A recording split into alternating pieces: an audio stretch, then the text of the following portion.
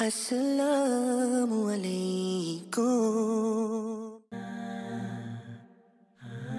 Many people talk about success and propose the questions, how bad do you want it?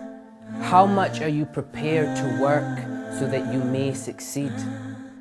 But wallahi, many individuals do work very hard. They put in hours upon hours of work every day, yet these people are still not enjoying the fruits of success. They're still stuck on this level of averageness.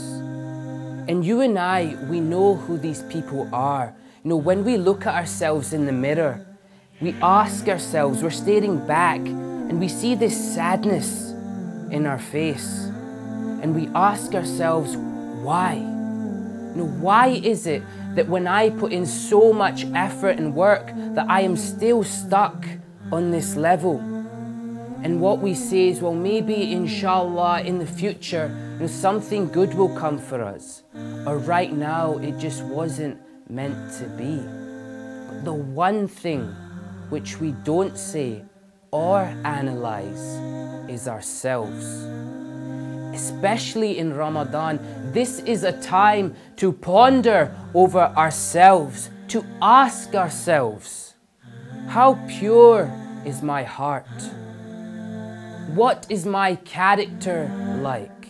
How much am I striving to please Allah subhanahu wa ta'ala? What have I done to impress Him? Do we ever ask these questions?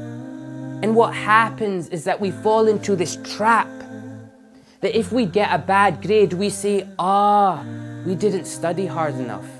If we don't get the job that we desire, then we say, I never put enough effort into the job process.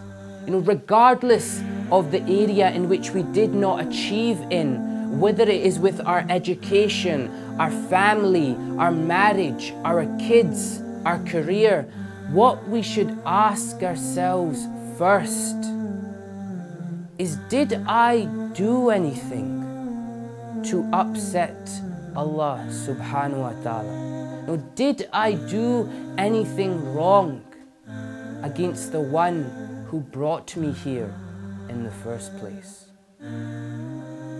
And in Ramadan, we have that opportunity, to change ourselves.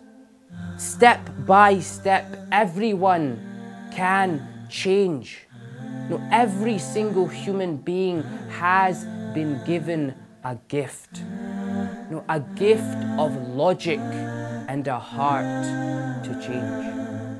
And I believe that every single Muslim has the ability to achieve anything that they want when they have a burning desire to please God in all aspects of their life.